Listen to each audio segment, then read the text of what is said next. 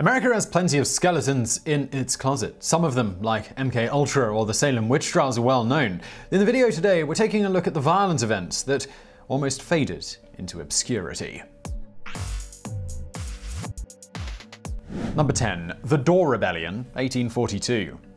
The Dorr Rebellion represents a strange part of Rhode Island's history. It was an uprising that first tried to change things using the legislative route. When this failed, both parties took to combat, but the sides never actually fought one another. In the mid-19th century, the state of Rhode Island was still governed by its colonial charter that was almost 200 years old. It stipulated that only land-owning white men would be allowed to vote. This wasn't an issue in the 1600s, but as the Industrial Revolution kicked into high gear, more men moved to urban areas and lost the right to vote because they did not meet the prerequisites. Others were recent immigrants who also did not qualify. In 1841, the disenfranchised united under Thomas Wilson Dorr. At first, they tried to reform the system from within. They held an extra-legal convention and drafted a new constitution. In 1842, the suffrage supporters, known as Dorrites, held their own election and chose Dorr as their new governor. This was at the time when Samuel Ward King was serving as governor of Rhode Island. An ardent believer in states' rights, President John Tyler let the issue resolve itself. Therefore, on May 17, 1842, Dorr's men besieged the Providence Arsenal. They tried to open fire, but their cannons wouldn't work, so they just left. In June, Dorr again rallied a rebel force, but upon hearing that the state army was much bigger, he disbanded his men and went into hiding. He was captured in 1843, and he was charged with treason. Number 9. The Ludlow Massacre, 1914. Labor union disputes were once a common and often violent problem in the United States. On more than one occasion, such conflicts resulted in fatalities, but few were more horrific than the Ludlow Massacre. The event took place during a coal miners' strike in Colorado. On one side, we had the workers who wanted more rights, better pay, and improved working conditions. On the other, there was the giant corporation that didn't want any of these things. In this particular case, it was Colorado Fuel and Iron, CF&I, which was owned by John Rockefeller Jr. When the strike started, the organizers' first step was to evict the coal miners, as most of them lived in company towns. The colliers relocated with their whole families to tent colonies right outside of the mines. In response, Colorado Fuel and Iron hired the Baldwin Felts Detective Agency to protect strikebreakers. The agents were nothing more than hired muscle and roamed around in armored cars with mounted machine guns nicknamed the Death Special. They went above opening fire upon the slightest provocation, which is why most tents had pits dug under them for cover. Escalating violence between the two camps eventually brought out the National Guard. However, Colorado Governor Elias Ammons sent them away at the behest of Rockefeller. The Guard was there to end the strike once and for all. On April 20th, 1914, the fight broke out. Bullets were fired and tents were burned down. It's hard to say exactly how many fatalities there were, but the most gruesome discovery was made later. Underneath one tent were the charred remains of 2 women and 11 children who had hid in a pit. Number 8. The Battle of Athens, 1946. During the 1940s, McMinn County in Tennessee was ruled by the corrupt political machine of State Senator Paul Cantrell and Sheriff Pat Mansfield. It lasted for a decade before World War II veterans took up arms and besieged the county jail to ensure a fair election. There was a fee system instituted for the sheriff's department. This meant that deputies were paid per arrest, and this led to numerous abuses, many of which turned violent. Primary targets for these mistreatments were veterans returning from the war. In 1946, the ex-soldiers formed the GI Nonpartisan League to put up candidates in the election to go against Cantrell's political machine. Of course, there was legitimate concern over election fraud, as there had been in previous years, but veterans assured people that their votes would be counted as cast and assigned GI poll watchers at all precincts. To counter this, Mansfield brought in hundreds of additional deputies to the county seat of Athens. The violence started when a guard prevented a farmer named Tom Gillespie from voting because he was black. The deputy then struck Gillespie with brass knuckles and shot him in the back as he tried to run away. Things degenerated further from there. Veterans began arming themselves as Cantrell's gang started collecting ballot boxes and closing down voting precincts. Both sides took members from the opposite camp prisoner.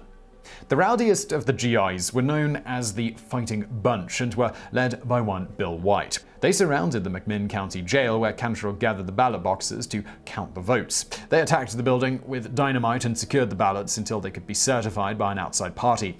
Mansfield and Cantrell managed to escape in an ambulance, but lost the election as veteran Knox Henry was elected sheriff. Number 7. The Bonus Army, 1932. On July 28, 1932, President Herbert Hoover sent in the military to deal with a group of World War I veterans who marched on Washington, dubbed the Bonus Army.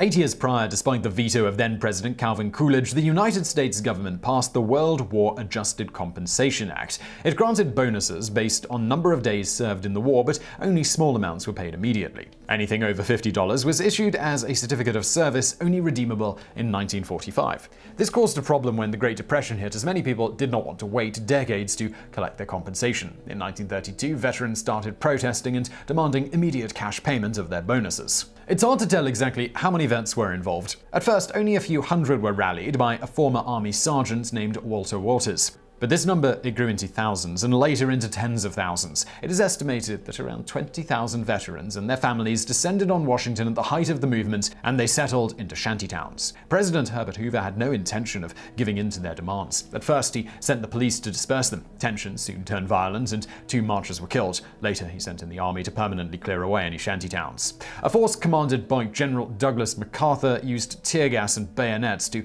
evict the marchers, and then they destroyed their camps. Hundreds more were injured, but there were no more fatalities. 4 years later, Congress passed the Adjusted Compensation Payment Act, which granted immediate bonuses for veterans in the form of Treasury bonds. Number 6. The Doctors Riot, 1788. One of the first incidents of civil unrest to occur in the United States following the American Revolution was the Doctors Riot. Despite the name, physicians were not the ones rioting, but rather they were the cause of the rampage due to the practice of body snatching for anatomical studies. In New York City, the theft of corpses for dissection by so-called resurrectionists was considered vile by the public and the authorities, but many turned a blind eye to the proceedings. Officials were content to ignore the problem, as body snatchers primarily targeted a cemetery for black people outside of the city, where today the African Burial Ground National Monument sits. Even when a group of freedmen petitioned the city council for help dealing with the issue, their plea went ignored. Tensions ran high in the black community. There are different stories of what finally triggered the riot, but many involve a group of boys who saw something distressing while playing outside New York Hospital. In the most dreadful version, it is said that a surgeon waved a severed arm at the children, claiming it belonged to the recently deceased mother of one of them. The boy told his father, who gathered an angry mob and marched on the hospital. The rioters completely ransacked the building. The next morning, the mob grew larger and ran around the city looking for the physicians who had gone into hiding. Eventually, it clashed with the militia, which resulted in at least 6 and possibly up to 20 fatalities. The following year, New York City passed an act to stop body snatching and allowed executed criminals to be used for dissection. It did little to curb the practice, though, as demand greatly exceeded supply. Number 5. The Astor Place Riot, 1849. Staying in New York, we look at the Astor Place Riot. While it was one of the bloodiest uprisings in the city's history, with dozens dead and hundreds more injured, it is also notable for its unusual course. Ostensibly, the riot was born out of a rivalry between 2 Shakespearean actors who ended up serving as proxies for a class war between New York's elite and the working class. Bizarrely, back then, theater riots were relatively commonplace. When people wanted to protest a certain policy or actor, they would go to a show and cause a bit of a ruckus. They would throw eggs or tomatoes on stage, maybe a few chairs, and then everybody would go home and life would go on. Not this time, though. The protesters, mostly working class, supported American actor Edwin Forrest. However, his rival, British thespian William Charles Macready, was playing Macbeth at the Astor Opera House. The building itself was seen as a symbol of elitism, as it had high prices and a strict dress code, and was therefore available only to the city's upper class. Macready's first performance was met with a pelting of rotten food and insults. Afterwards, Forrest supporters handed out pamphlets that said, "Working men, shall Americans or English rule in this city?" For his encore performance, over 10,000 people gathered outside the Astor Opera House. Hundreds of soldiers were waiting for them, and when the clash became inevitable, they started firing into the mob. Number 4. The Red Summer, 1919. America recently marked 100 years from the start of the Red Summer, a violent part of US history noted for numerous race riots and lynches. In just a few months, there were dozens of instances of white-on-black violence in numerous cities and towns that claimed the lives of at least 165 people and injured hundreds of others. There were multiple factors that led to the growing racial resentment. It was the beginning of the Great Migration that saw millions of black people move from the South to the developing urban areas of the Northeast. Black soldiers came from serving overseas and were more determined than ever to fight against oppression. Red fearmongers presented them as the perfect medium for bringing Bolshevism to the United States. The most notable event of the Red Summer was the Chicago riot at the end of July. It started after a black teenager named Eugene Williams was stoned and drowned after swimming in an area of Lake Michigan reserved for whites. Violence broke out after the police refused to arrest the culprit. Around 40 people were killed, 500 more were injured, and 1,000 black families were left homeless. The bloodiest episode occurred in Elaine, Arkansas. Hundreds of soldiers arrived from nearby Camp Pike with orders to shoot any black person who didn't surrender immediately. They teamed together with local vigilante groups and gunned down at least 100, perhaps over 200 people.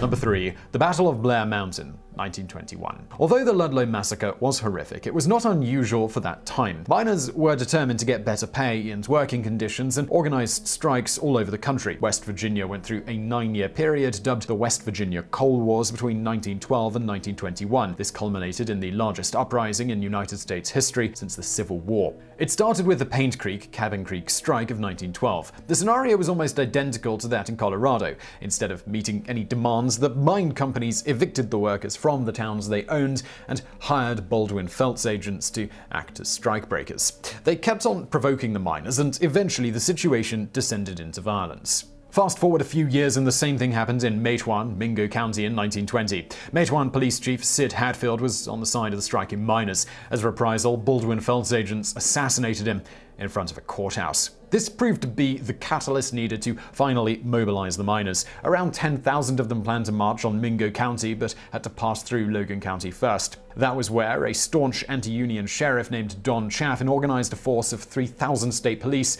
deputies, and militia to fight the miners. After trading a few shots, the heavy fighting started on August 31, 1921 and lasted for 3 days. After 1 million shots were fired and up to 100 fatalities took place, President Warren Harding sent in the army and most miners surrendered or scattered home. Number 2. The Orange Riots, 1871. Sectarianism has frequently been a source of dissent and violence throughout the history of the United States. In 1871, a conflict between Irish Protestants and Catholics escalated into a bloody brawl on the streets of New York City that killed 60 people and injured hundreds more. The Orange Order is a Protestant organization established in Northern Ireland. Perhaps its most well-known tradition is the Orange Walk, a yearly parade which celebrates the 12th. The Orangemen, as they are known, take to the streets to mark the victory of Protestant King William of Orange over Catholic King James II at the Battle of the Boyne. Even in modern times, the march is not well received, especially when it ventures into neighborhoods with a heavy Catholic presence. Given the large number of Irish immigrants to America, new lodges of the order eventually opened across the pond. On July 12, 1870, the Orange Men went on their walk. Predictably, they fought with the Irish Catholics, and even with police interference, 8 people died in the conflict. The following year, the Orange Order planned to march again. Initially, their request was denied, but eventually it was approved by New York Governor John T. Hoffman with the promise of a National Guard escort to keep the peace. Thousands of people walked, protected by 1,500 policemen and guardsmen. Violence erupted even faster than the previous year. As the mob pelted the marchers with stones and bottles, the guard opened fire into the crowd. With scores of dead and hundreds injured, the event became known as the Slaughter on 8th Avenue. Number 1. The California Indian Catastrophe. The interest of the white man demands their extinction. Those were the words of John Weller a few years before he became the 5th governor of California in 1858. By then, the state had already embarked on a concentrated effort to eliminate California's indigenous people, which saw its Indian population dwindle from 150,000 to 30,000 in less than 3 decades. In 1850, the state legislature more or less removed any kind of legal protection for anyone with 1/2 of Indian blood or more. They were not allowed to vote, serve as jurors or attorneys, or give evidence in a trial involving whites. A decade later, the indenturing of Indians, it became legal. At its worst, the government sponsored dozens of militia expeditions that committed massacres. The lack of any repercussions inspired vigilantes to kill thousands more. It is estimated that up to 16,000 people were murdered in cold blood, while the rest died from disease, starvation, and the lack of any kind of social services.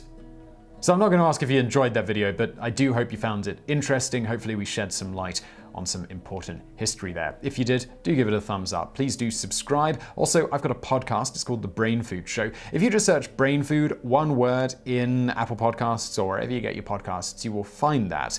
And as always, thank you for watching.